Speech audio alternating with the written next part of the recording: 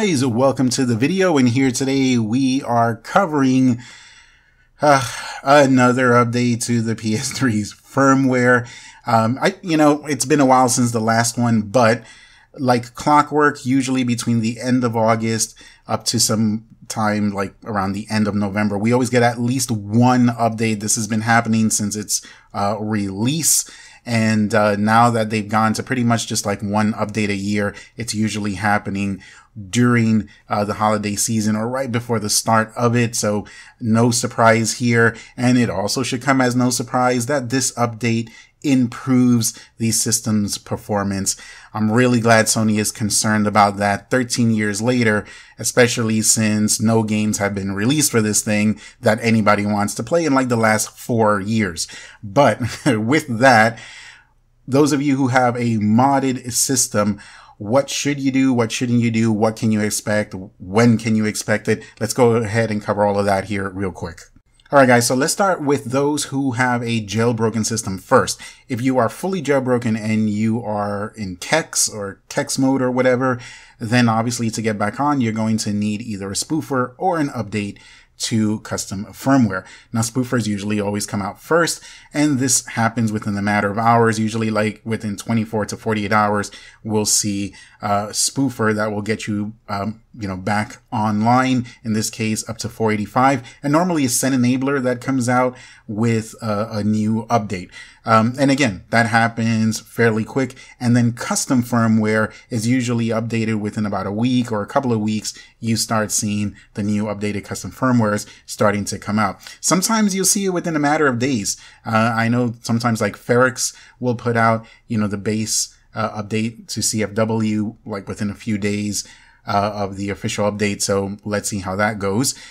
For those of you who have a jailbroken system and you're in DEX, as long as you're in DEX 4.82 or higher, you don't have to worry about any of this. I already logged in to see if it required DEX to update, and in this case it doesn't. So if you are on 482 DEX or higher, you can sign in without any problems. As you can see, I'm in DEX mode. That's why I have this verbiage here in the lower right hand corner that pops up when you are in DEX. And if we go to our system information, you will see it is on 482. All right. Then let's go ahead and go over here to the account information. And there's a little delay here on the screen, and there we go. You can see my account management and all the other stuff here indicating that I am signed in to my account, and I'm on 482. So no need to spoof if you're on DEX. Now, if you're using HEN, this is a different story, guys. Unfortunately, I'm pretty sure spoofers don't work with HEN. You're just going to have to wait till there is an update to HEN exploit. Now, last time from 482 to 484, it took a little bit. And I think there was even a 483 firmware there. And, I think HEN skipped over 483. It took a little while. It took a little while for HEN to get updated. So, I don't know if it's going to take that long again. Maybe there's just a little bit of tweaking they need to do to get it updated. If Sony patched the vulnerability or the entry point or whatever that they used in order to make HEN work, if Sony patched that, then it might take a little bit more work to try and get HEN updated and working. And that's if they find a workaround, because it's possible, who knows, they may not. And you just might get stuck on HEN 484 for a long time.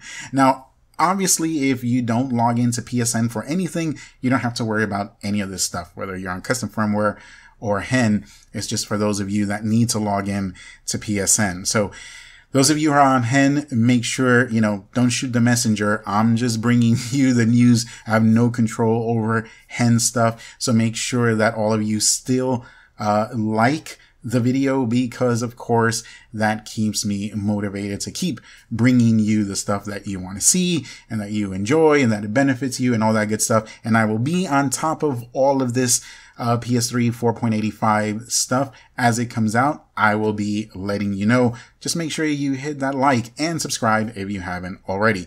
So that's pretty much it, guys. Told you it'd be fairly quick. Let me know about what you think with these PS3 updates still going on.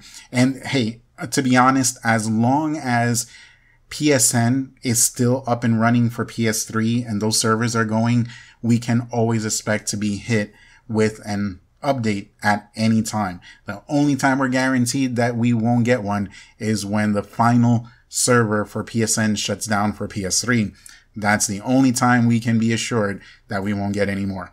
All right, guys, thanks for watching. Much love going out to all of you. Take care, and we'll see you on the next one.